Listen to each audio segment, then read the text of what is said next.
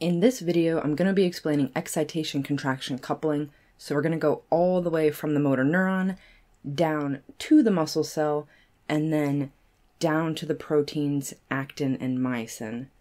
But before we can get into the details of the process, I just want to do a big overview. So during excitation-contraction coupling, what happens is an action potential from the motor neuron arrives at the neuromuscular junction, and that's going to cause a series of events that creates a new action potential which spreads down the muscle cell. So action potentials are electrical impulses, and the electrical impulse from the motor neuron creating a new electrical impulse in the muscle cell is the excitation. And once the muscle is excited, that action potential spreading down the muscle cell is going to trigger a release of calcium to the inside of the muscle cell, and that release of calcium is going to allow myosin to bind to actin, which will cause the muscle cell to contract. So even though you don't need to understand action potentials 100% of the way in order to understand how this process works, you do need to have some kind of a concept for the mechanics behind what is actually happening during an action potential for it to make sense. So we're going to start by just kind of reviewing the bare minimum about action potentials by looking at this one little section of a motor neuron a little bit more closely.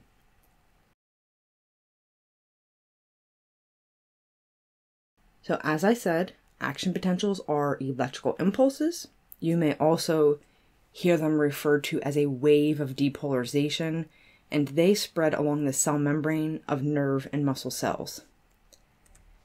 And they are caused by a series of voltage-gated ion channels opening.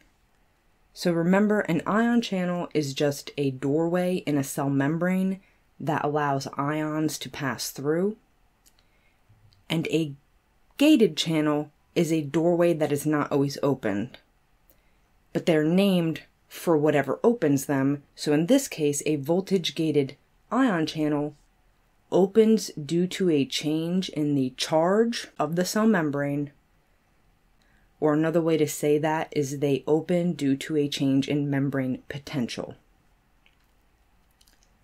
So when there is a change in membrane potential, this voltage-gated sodium channel is going to open, and that is going to allow sodium to flow from the outside of the cell to the inside of the cell.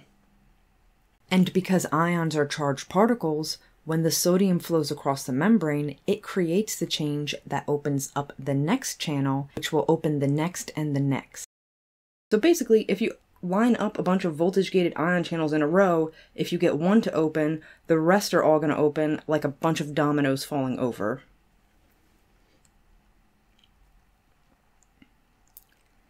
And then I'll also mention, if you have already started learning about action potentials, you'll know that a series of potassium channels is going to open up right after this, and that's basically going to reset the membrane, which would allow the next action potential to come along.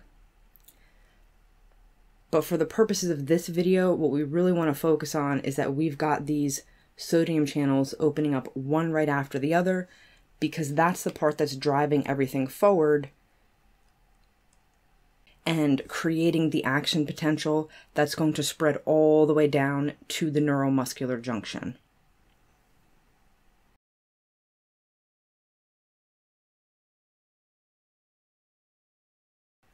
So at the neuromuscular junction, we have the very end of the motor neuron, which is called the axon terminal. On that axon terminal, there are voltage-gated calcium channels, and then synaptic vesicles filled with the neurotransmitter acetylcholine. On the other end of the neuromuscular junction, we have the motor end plate. That is just the part of the muscle cell membrane that the axon terminal is hovering over. On that motor end plate, we have ligand-gated ion channels. So voltage-gated ion channels open due to a change in the voltage of the cell membrane. ligand-gated ion channels are a type of chemically gated channel that opens when a specific chemical binds to it.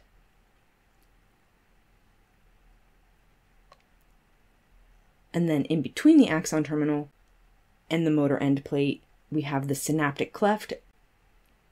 That is just a space that is in between them. And in that synaptic cleft, there's an enzyme, acetylcholinesterase, that will come in at the very, very end of our story.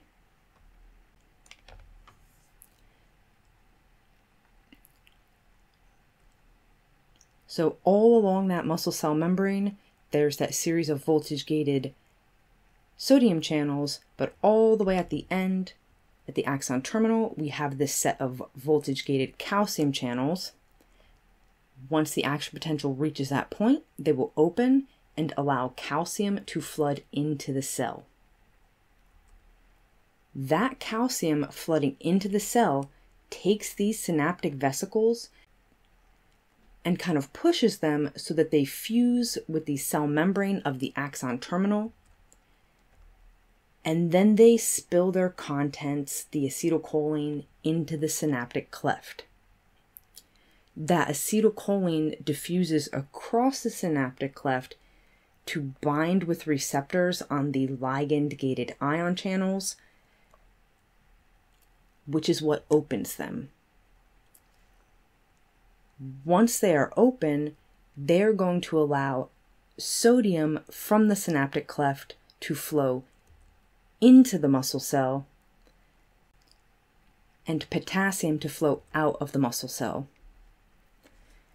Those charged particles flowing across the membrane causes a localized change in the voltage of the membrane that we call an end plate potential.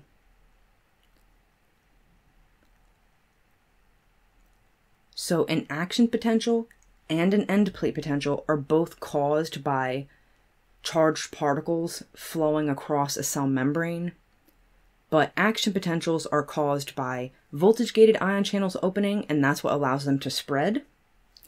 An end plate potential is caused by a ligand-gated ion channel opening, and it cannot spread. It is going to stay right here at the motor end plate. However, right next to the motor end plate, there is a voltage-gated sodium channel, and the end plate potential creates the change in voltage, which opens up that voltage-gated sodium channel. And once we get that to open, we are going to create an action potential that spreads down the muscle cell membrane. So going back to that overview from the beginning, we have completed the first part. We had an action potential from the motor neuron that created a new action potential to spread down the cell membrane of the muscle cell. So we have excited the muscle cell.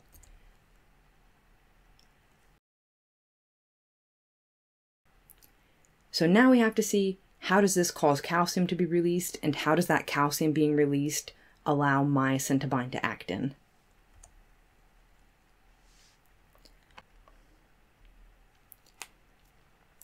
So the muscle cell membrane, which you may also hear referred to as the sarcolemma, is a little bit different than other cell membranes because it does not stay just on the surface of the muscle cell.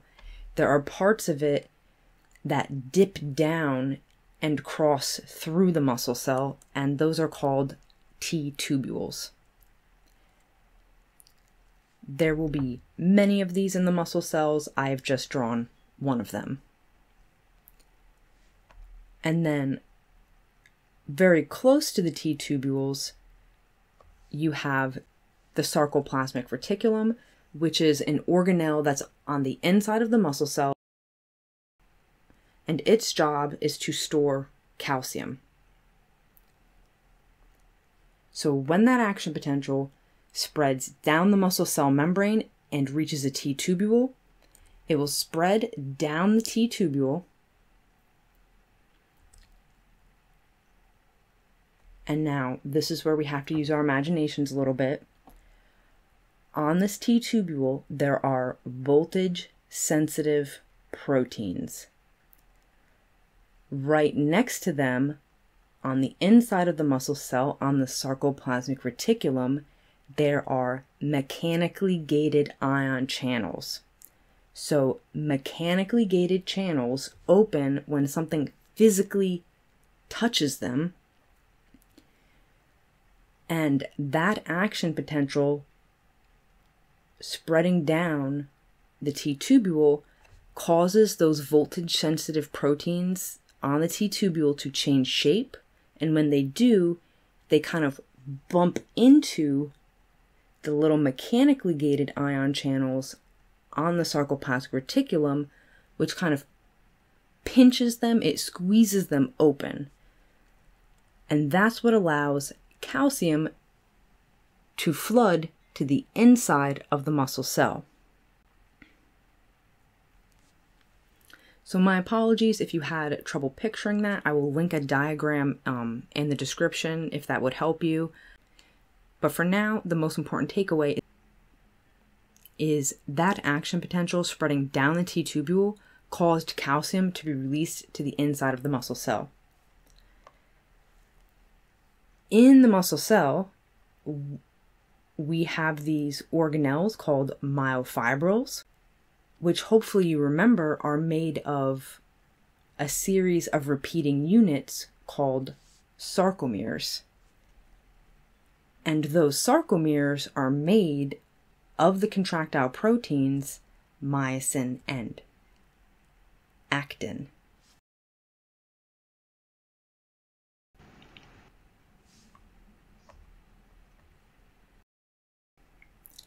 So remember, myosin wants to bind to actin because on the actin there are these active sites that these myosin heads are attracted to. They would like to be there. However, wrapping around the actin, we have this regulatory protein called tropomyosin that is blocking those active sites and preventing myosin from binding. Attached to that tropomyosin is another protein called troponin that has active sites for calcium. So when that calcium is released from the sarcoplasmic reticulum, it will end up attaching to the troponin. Once that calcium attaches to the troponin, that binding causes the troponin to change shape a little bit. And when it does so, it moves and it pulls tropomyosin away from those active sites. Once the active sites are available, that is going to allow the myosin to bind to the actin.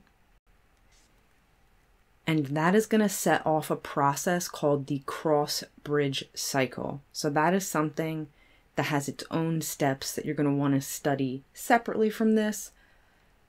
But just know it is a cycle of the myosin head attaches, and then once it attaches, it is going to ratchet, and that ratchet is going to pull the actin a little bit. Then it is going to detach, reattach to the next part, bend again, and that cycle is going to keep happening. And that repeated cycle is going to allow the actin to slide over the myosin, which will make the entire sarcomere shorter. And because this is happening at every sarcomere in each myofibril, the whole muscle cell is going to get shorter, and that's the contraction. So I'm going to put up all of these steps momentarily so that you can read through it one more time. But before I do that, I just want to cover how do we get this process to stop? Remember, in the beginning, I mentioned there's an enzyme called acetylcholinesterase that is in the synaptic cleft. Once the acetylcholine is released, that acetylcholinesterase is going to start immediately breaking down the acetylcholine.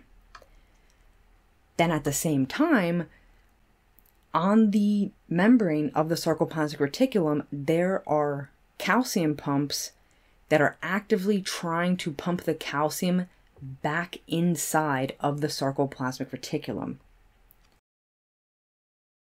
So once there are no more action potentials coming down and causing us to release acetylcholine, the acetylcholine is going to get cleared from the cleft. So we're not going to have an end plate potential. So the action potential is going to be over. So we're not going to release any more calcium. And as the calcium levels fall on the inside of the cell, it will stop binding to troponin, which will cause the tropomyosin to once again cover the active sites and to prevent the myosin binding to the actin. All right, guys, I know that is quite the process, and it can feel really overwhelming, especially if you did not know a lot of this vocabulary ahead of time. So my advice to you would be, check the description. I have a link to a playlist about all of this microanatomy type stuff that is kind of geared towards helping you build a vocabulary that will help you understand this topic. And of course, if there's anything that was unclear, feel free to ask me a question in the comments. Hope this was helpful. Have a great day and have fun learning.